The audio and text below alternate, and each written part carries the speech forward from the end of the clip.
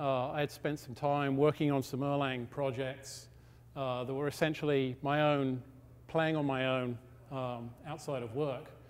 And part of my thinking about this is that Nokia being a Finnish company and Erlang being a language invented in Sweden, the Finns and the Swedes don't really get along, for any of you who know ice hockey at least. So Nokia didn't pay very much attention to my Erlang hacking because it was a Swedish thing. So in all of that time, I spent a lot of time doing web technologies and working with JavaScript. And in particular, I was working in the early days on server-side JavaScript, because in those days, in 1997, no one did server-side JavaScript at all, apart from Netscape with their Livewire server. And now server-side JavaScript, of course, is cool again, although it was never really cool the first time. It's now very cool with Node. And at ESPN and Nokia and many other companies, people are using Node to do a lot of things. And so one of the things that was interesting to me was to say, OK, we've been doing a lot of stuff with Node.js, so what about doing something in Erlang? And in addition to all of these things, I'm also new at the Erlang factory. And I tried to come here twice before while I was at Nokia. And of course, because of the anti-Swedish bias, I wasn't able to come here twice before, and now I decided to make sure I would actually make a presentation and submit a presentation, and then my boss absolutely couldn't argue with me. So here I am, and this is Lilith. So basically, as I said, this is something that I basically came up with from nowhere. I've been interested in React and React Core and Erlang for a number of years. And so I wanted to play with those things, so I decided what could I do that would actually be related to video. So I came up with writing a proprietary protocol over WebSockets, and then I would use React Core to store all of these video files in a distributed way across a number of different servers. And then have a JavaScript client that would play back this video, upload and play back the video. Now, Lilith, I can't even remember how I started with this name, but Lilith is a mythological character from Mesopotamian and then Hebrew mythology. The picture is actually of something other than Lilith. I found out after I had found this nice picture of Lilith. It's Ishtar or some other mythical creature. Lilith is the controller of demons within her own tree.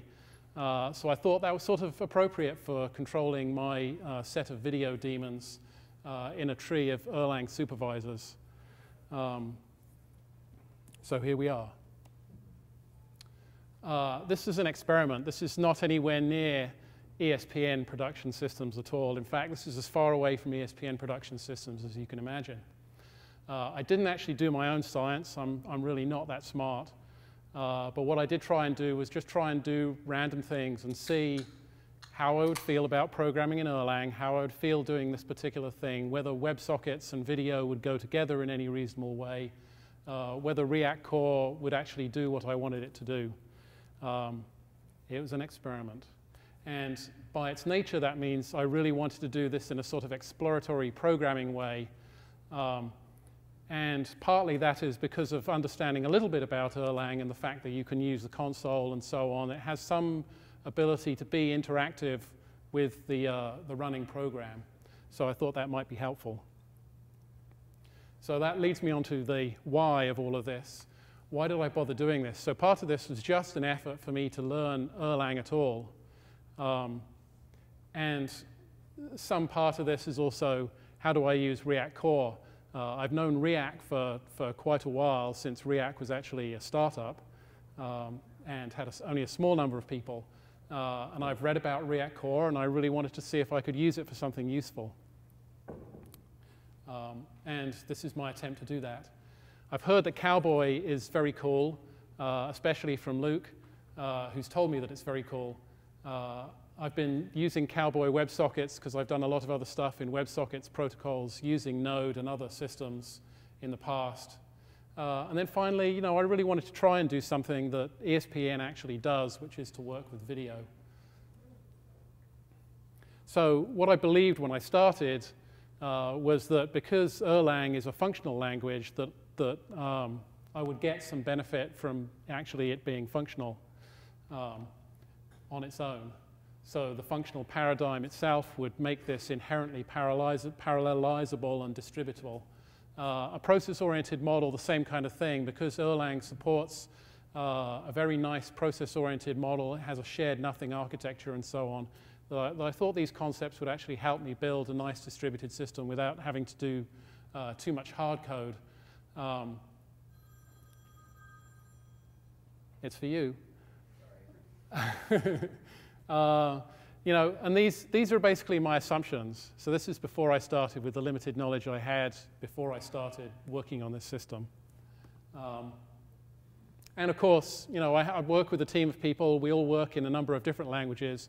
And most people look at me and they go, why would you want to work with Erlang? I mean, like, it has stuff like semicolons and are gone away, or they're only in this position, and commas are in another position, and then they have periods or dots in another position, depending on how you want to end your statements. Why would you want to do that? Yeah.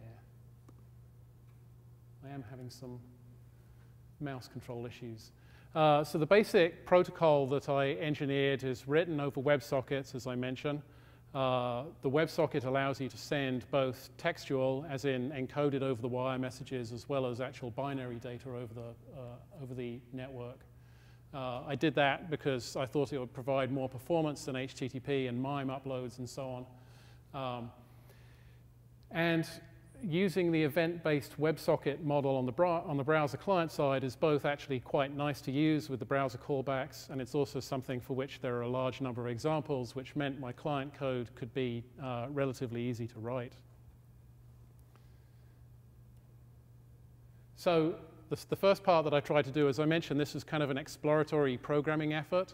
And so the first part I did was I wanted to get my WebSockets working between the browser and the server. And with Cowboy, that was very, very easy indeed.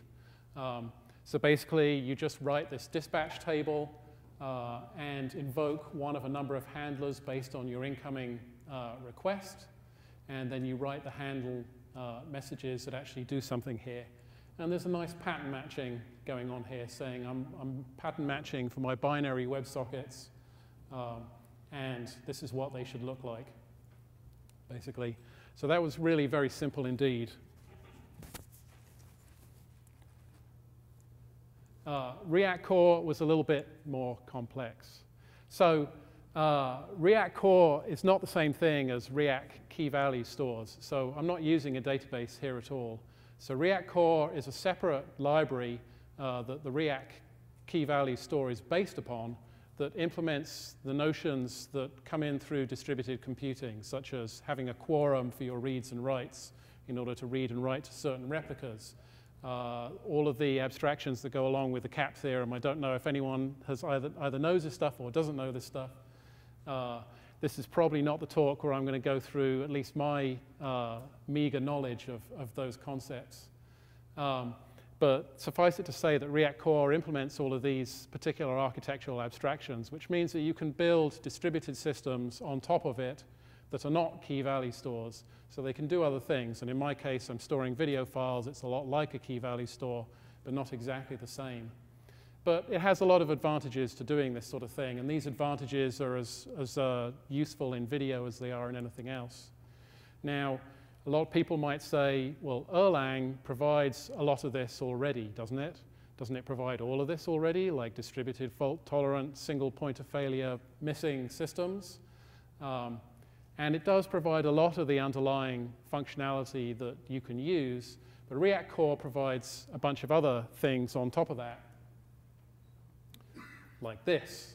So this is my horrible, I didn't know how this would go across in terms of a slide. But it's my back of a napkin sketch because I'm really bad at doing PowerPoint type things on the computer. So I apologize for that. So for what I was doing, this is basically, I have my client here, which is a web browser. It makes requests to these coordinating processes.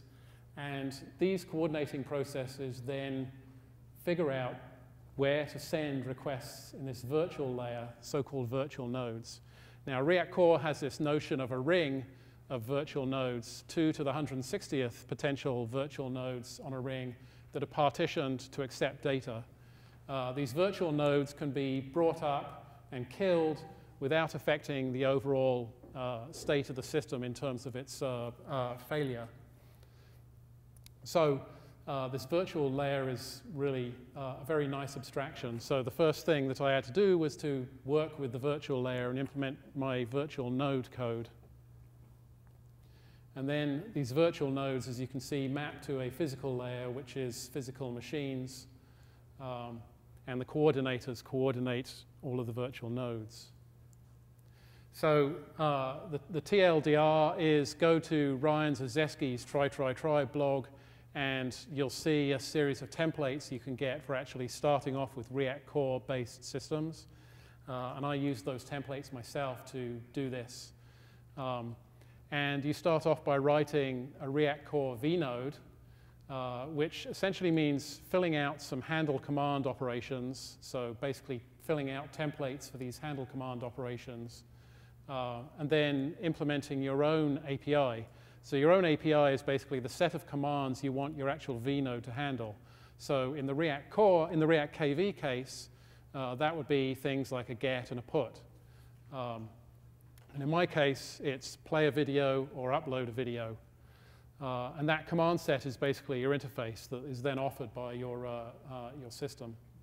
And because of the fact that Ryan did a very nice job with his templates, this allows you to deploy and start running a cluster actually really quickly.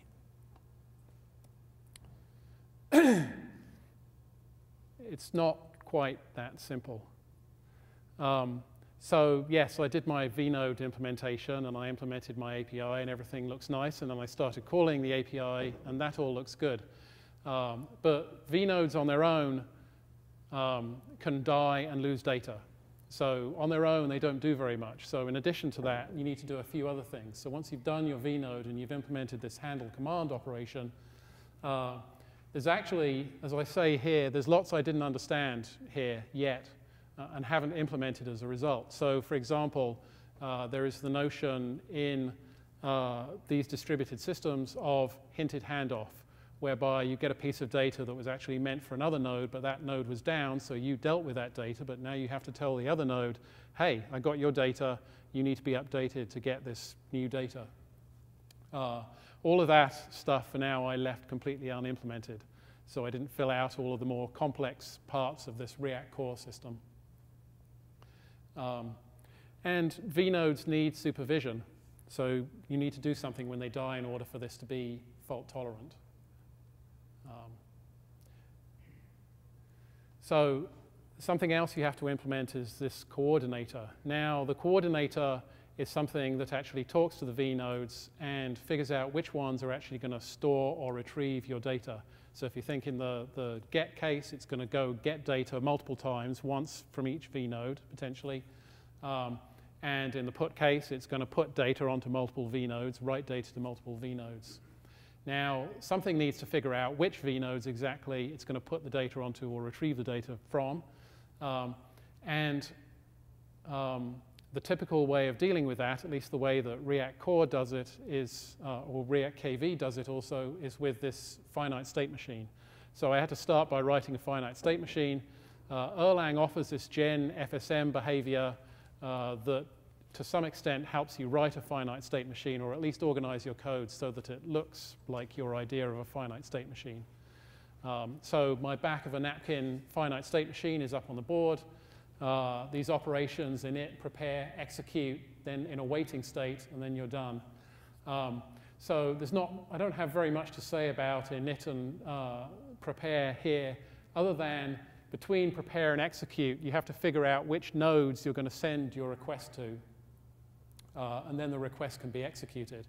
And then once the execution is done, you are in a waiting state until you get back responses from all of those vnodes. Now this, again, goes back to another foundation of distributed computing, the CAP theorem, and the NRW values, the number of replicas you expect reads and writes to occur on before you will count the transaction as being finished. And so you're in this waiting state, and then once you've got back the right number of responses from your vnodes, then you are done.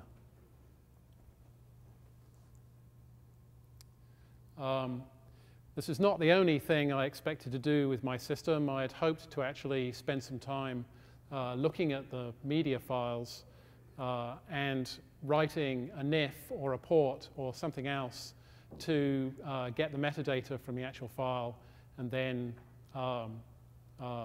basically store that data too. I didn't have time in the end to finish that work, and I had never written a NIF before until I came to this conference where Omer yesterday got me writing a NIF on top of a Raspberry Pi running Erlang, which was very cool. This was unexpectedly hard for me. I didn't expect that I would have multiple different ways of doing glue code between C or C++ and Erlang.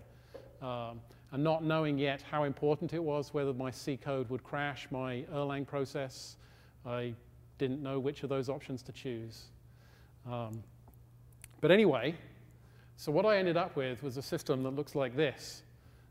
Again, I can't tell whether anyone at the back can actually really see this. But my client is doing plays and uploads to a WebSocket server, which is Cowboy, and you can see the little cowboy hat there, so you know it's really Cowboy. That then calls these finite state machines, one for upload and one for play, which then route the processes to different vnodes. And these are all Erlang processes, at least from this point onwards. And so they're all supervised as well. So I wrote supervisors for the ones that aren't Cowboy. I have to say that it was surprisingly easy. And mostly it was surprisingly easy because there are other examples out there of doing this, which I will mention later.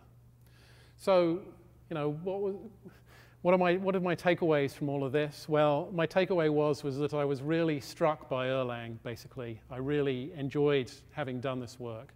But there was a number of issues I sort of came along the way. The first of these is that it was very difficult to print things out. So unfortunately, I debug by sending print statements out to a console, because I'm still rather primitive like that.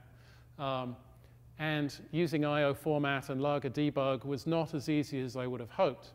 Now, partly the reason for that was that Erlang's way of dealing with types, or not dealing with types, sort of lulled me into not remembering what it was that I was actually trying to print out in the first place. So I'm like, is this a list or is it a binary? Oh, I just forgot. And partly that's a good problem to have, because it was just much easier using that way of programming, where I did a lot of programming without having to really be too aware of what I was programming against. Comes back to the mod ads, I guess, we were talking about this morning. There were cases, though, where I had trouble seeing that there are terms or atoms that were defined in particular places where I couldn't tell where that fit in the distributed architecture. So if I put a different value in here, would my system still work? It wasn't really clear to me. So there were lots of cases like that, which were sort of difficult to deal with. I was using rebar for this because all of these multi-core templates are done using rebar, and rebar seems to be sort of becoming standard as a make system in some way for Erlang, but that wasn't totally clear to me either. I also had some problems actually getting it working in particular with trying to run a system and also compile in quick succession. Rebar make devrel had a few issues as well, which I had to deal with regarding parameterization of a multiple node setup. So when I tried to cluster things together, it was sort of that was a bit more difficult than I would imagine. And debugging a distributed system, as I will show you when I do a little demo at the end here, was really not very easy. So figuring out some of the more subtle bugs about something being written here but not over here, or why something was broken, is not obvious in a system like this. But it did work. And as I mentioned, I was really sort of thinking about this in terms of, well, we're working with Node here at ESPN as well as other systems. How am I doing here? Am I able to do something real here within a finite amount of time? And I sort of have a sideways answer. So, you know, JavaScript code is much easier for me to write and just get it going, and I can write lots and lots of lines of JavaScript and have it work fairly quickly. and mostly that has to do with experience. But there are lots of things that I could not do in Node, and I don't even know if they're possible in Node, and I certainly wouldn't know how to do them. And one of those things is writing a real scalable distributed system in Node. What libraries would I use to do that? And again, maybe I just don't know the answer to that, and someone can tell me. But again, I somehow don't feel like it would turn out like Erlang and React Core exactly. I've looked at the testing on Cowboy WebSockets and in general Erlang web frameworks versus other web frameworks, and it really is clear that Erlang is great at handling concurrent web connections and really predictable performance. So it's a really good takeaway for me anyway that I can really recommend it as a system for doing web-based video. In the end, you know, I'm not really comparing two things that are very much the same. Node and Erlang to me seem to have different areas where they're really strong. And in particular, Erlang seems absolutely ideal for distributed systems development. And here are some of the things I like about Erlang as a result of having done this work. So I'm really a fan of this recursive way of using functions on lists. This seems so elegant to me, the fact that you have a termination when you get to the empty list and you're still here, then you can say that I didn't find what I was looking for. Those sort of things I think are really wonderful. It makes this feel very much more elegant than, for example, ifs or case statements that you'd see as the equivalent in an imperative language. And that leads me to pattern matching. So again, the pattern matching seems like a very, very elegant way of dealing with ifs and cases again. I've really enjoyed programming this way. It makes things so terse and yet elegant. I'm not just going to talk about language features itself. The console turned out to be really wonderful for me to use. So a lot of the time, my programming style would mean that I would get here, or I would actually find a bug somewhere, and something would break. And then I could actually just write statements at the console and figure out what was going on, and if there was something where I could inspect values of the variables, it just worked very nicely. And this was actually a nice way of debugging and then also writing the code, which I would then be able to cut and paste directly into my actual application. Clustering was very easy. So this is a cluster of virtual nodes running on my individual one system, so one laptop running 3 nodes. The templates for this meant that I could just type make devrel, and it would produce me a cluster of 3 vnodes. Then getting that cluster up would just mean doing the following operations and then joining them together, so then they would act as the cluster together. So that was a really nice thing as well. So in summary, this looks like a previous version of my talk, but anyway.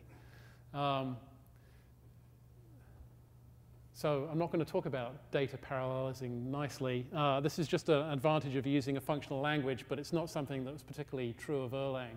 So list operations, by that I mean operating on a list of data and then running map and reduce operations on them is good. I didn't really do that here. So I had actually removed this from some version of my talk, but I guess I gave you a previous version. Using the console was wonderful for programming and debugging. I really enjoyed that. And you can see the rest of these particular items. Now, you know, the question really becomes with all of this, okay, so I had a really nice experience, and I built actually a fairly complex system relatively quickly, and having been more or less a complete novice in Erlang when I started. So that's great. But now what do I tell my boss? So at ESPN, we have a very large investment in Java programming. We have a large investment in many other technologies that are not Erlang. And I think that, you know, when it comes to where we go with this next, then I have to sort of be mindful that, well, okay, we're already distributing video in a large-scale fashion on the web. Why would we change that and start using Erlang? And so the next part of my project is really to figure out, okay, what's the story? Why would you start using Erlang? So I've seen some nice success in the beginning. But now we need to do a few other things in order to actually bring this model to a place where I can really make a nice presentation and say, well, now you should invest in hiring Erlang programmers and building systems this way more generally. And I still don't have the answer to that question. So let me show you, if I can, my demo. And let me just check that it is actually running.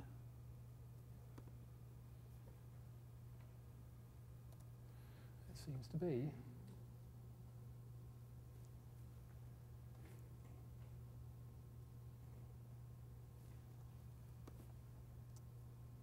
Okay, so I'm going to choose a file, and you can watch the debugger down below if you really want to. And I'm going to upload this file.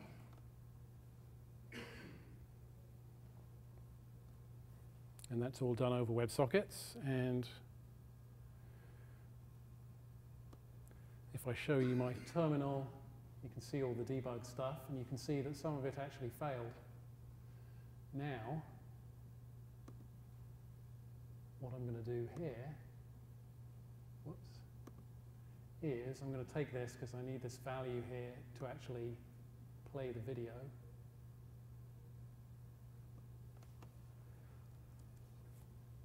And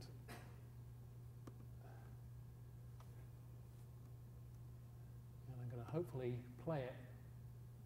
Oops, so I need to actually reload this.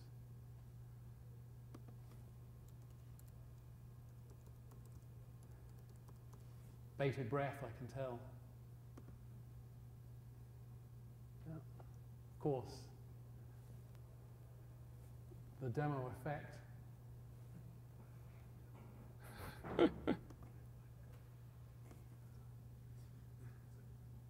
Yeah, it says it couldn't open it. Okay.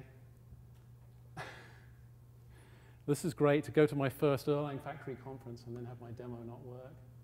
Just blame the Wi-Fi.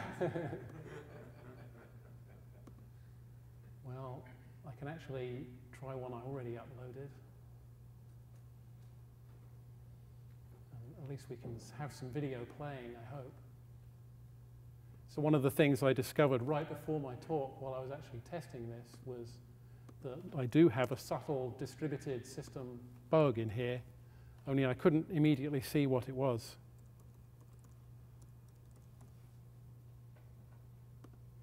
Here we go. Oh, actually. But first, for a message from Remington Rand, we switch you to the CBS remote unit.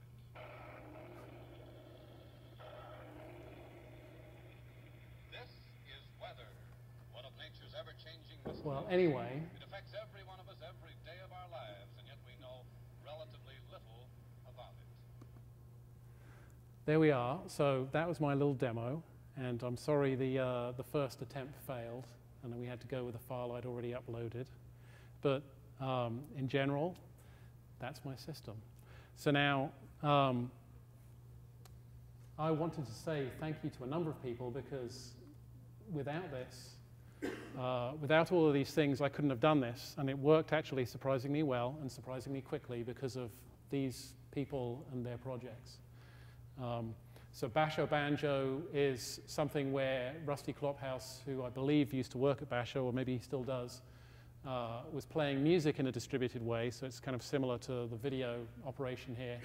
And Ryan did these templates for starting React Core applications, which make the getting started part easy. And everything else I think you probably know. And if you want to know more about the basics of the actual architecture, there are many presentations, but the one that Rusty did about the distributed computing with React Core is a very good presentation.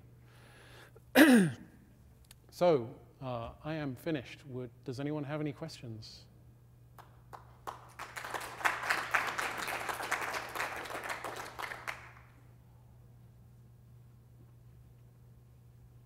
More coffee? Oh, sorry, yes. So I'm sorry, I came in a little bit late, but how long did it take you to where you from start to the point where you had something that was working? There were two separate periods of programming. So the first period of programming was to get the basic system running WebSockets, and so writing my protocol and getting the client talking to the WebSocket server. That took, I'd say, under 2 days of actual programming. Then the React core part was probably a week of actual hacking. So in total, I would say I spent less than 2 weeks of actual programming on this, basically in two parts. So, you know, when it comes down to Erlang's a weird language and you can't do it, I have to disagree, I'm afraid. I found this actually surprisingly easy to work with. Just quick follow-up. So then, By the way, I just can't see people's faces very easily from here because of the light shining in my face. Did you do any sort of performance testing comparing it to, obviously this was for ESPN, right? So Yeah. ESPN already has systems in place to do video streaming. Have you done any comparison to the systems that are already in place and on performance and the different, what would be the metrics that you'd use in those comparisons? So in terms of performance, no. Yes, sorry. So the question was about, have I done any performance testing? And the answer is no, I have not done any performance testing, but that is my next step, because part of my message is really, okay, can I do anything with performance here that's useful? Now, I don't think my WebSocket protocol is a real-world system, but I do believe that people will do similar things in the real world. WebRTC, for example, is doing something similar. So I can imagine that hooking my system up in that way, I would get performance that's kind of similar to those kind of systems, and that might be interesting to test. Now, there was a second part to my answer, but I've forgotten what it was while I was answering the first part. But anyway, so no performance testing yet, but that's part of the next step. Thanks. Actually, so that was sort of my question was basically what would be the argument that you would make for why use attention?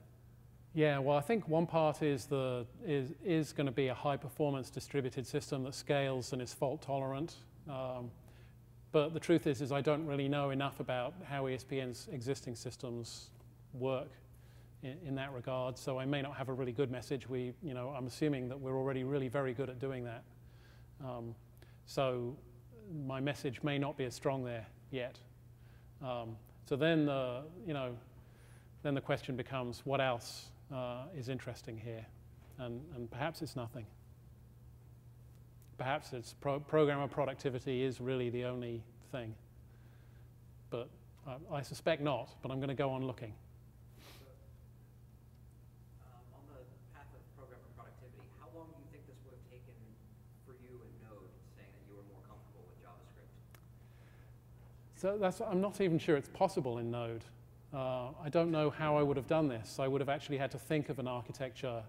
I think the thing that's really interesting is the React core part, where you basically get this ability to write a distributed architecture just by filling out templates for code, essentially. And the thing is supervised and it's fault tolerant as a result, and it just works.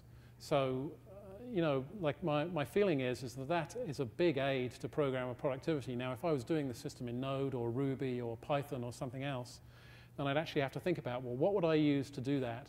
And how will I do load balancing and so on, and start to mess up the physical and the logical parts of this system. And I'd have to actually think about how to get started in reality. And that may be because I don't know enough about Node or Ruby or Python as well.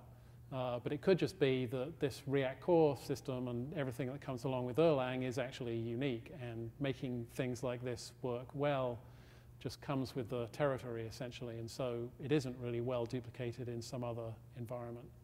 And I think in some ways I already knew that. I mean, so for example, like garbage collection sweeps on the JVM are a really big problem when you have a network system. So I've had this problem before.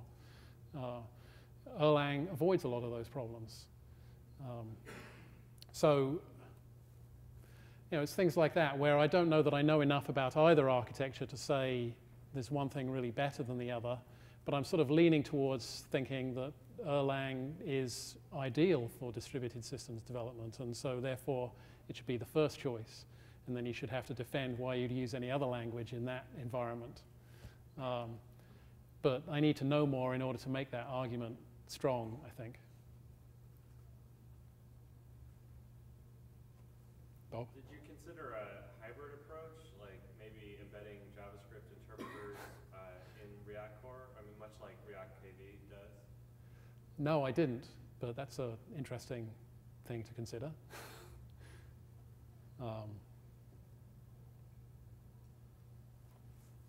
Just a random question. I mean, what would you want the benefits of using Erlang to be? I mean, what's the aspiration when you're looking about going for Erlang? If you want to replace anything in ESPN, the technological sense? Well, it depends. So if you mean personal aspirations, so personally I really enjoy programming in Erlang.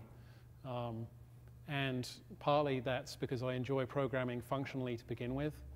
But also it's because Erlang is good in the distributed computing space. But now, making the argument to anyone else requires much more detailed knowledge of what it is that you want to do and why you'd want to do it. So for example, if we were doing a new product, so ESPN was working on a new technology product, then I might suggest use Erlang for that product. First of all, because we can get something up and running that's working quickly, and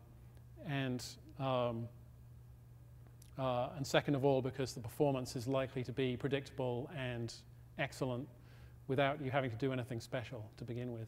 So we can make a minimal investment in hardware, for example, and get something up and running that's workable for our system. But in truth, like I say, I don't really know enough about the real details to say, oh yes, I should make the argument this way. But I'm sort of heading down that path. Yep. I'm curious about how this would have to integrate with other systems. Would it, for it to go into production, for instance, clearly you built a demonstration of technology, right? But if ESPN were to use it, would you need to hook it into CMS systems or programming scheduling systems and things like that? And have you thought about how you would do that? Well, ESPN has a number of different systems. So for example, we have systems for tagging and clipping metadata along with video clips, for example. So your question about what systems would I have to integrate with really depends on, well, what's the actual use case that we'd be using this for now? So there's one use case which is streaming video downloads, for example, and that would involve some front-end web systems and streaming files of some kind.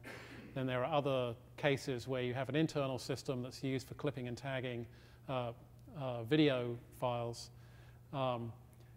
Which system do we want to use this kind of approach for? I don't know yet. So what systems I'd have to integrate with would very much depend on having a real actual use case at this point. And so far, that would again be a very good next step for this project at ESPN. Oh, Jared?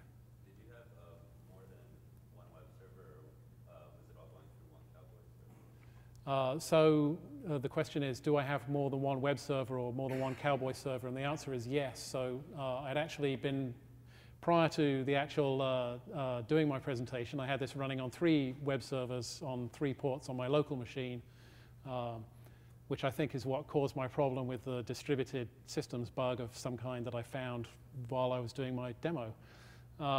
So yes, I've run it both with 3 nodes on different ports on my own laptop. I've run it on one on a virtual machine and one on my regular machine on the same laptop, and then also on 3 separate machines.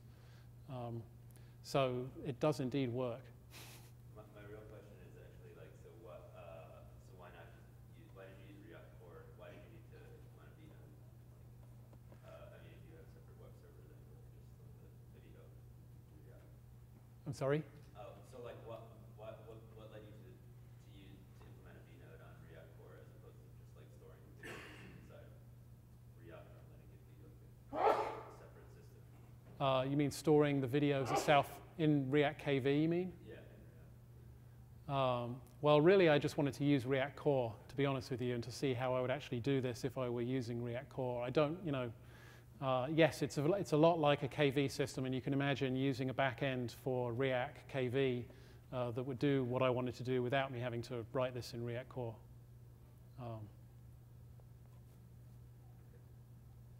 Yeah, well, that's... As an observation, it seems like you spend most of the time working with React Core and maybe building the coordinator and the finite state machine and things like that. Are there any missing bits in React Core that would have made this easier? Yeah, so I think the part that was hard for me was, as I mentioned, there are several cases where I would put in a value of some atom, and I'd write that value in there, but I didn't know what that would actually really mean in some other files. So I'd see the same atom repeated in multiple places in different files, and I wouldn't know, well, if I change this, will it actually, does it refer to something real, and like I will actually screw up my system, or do I need to refer to the same value in multiple different places? Does it have to be the same? Things like that. So there were things where the code had gone beyond its ability to explain itself to me anyway, I guess I would say. So there were things like that, and then I think the other part is that distributed systems debugging is hard, so I don't really know how to actually, I don't have a canonical way of going through and debugging where my error is now in my Erlang code for the bug that I had while I did my demo. And I think it would be very nice if you could address things like that in some way. So how do I find out where this went wrong on the ring and debug that system properly? So that's kind of the thing that is missing for me anyway. Any more questions? I just had a quick one. Again, I'm sorry I came in late, so I might have missed the setup. But was the thought behind making it a distributed system for scalability, or to investigate the scalability, or what was the requirement that you were trying to fulfill by? Yeah, so I mean, it's sort of the classical requirements. So first of all, I want to be able to scale by adding cheap hardware and have the system deal with that. And then the other is I don't want a single point of failure within the system. And the other is I would like to have the ability to kill vnodes and bring vnodes up, and again, not affect the overall system, or affect as minimally as possible the overall system. So the question was, why, you know, what kind of distributed system did you want, basically? What were your requirements? Thanks. Anyone else?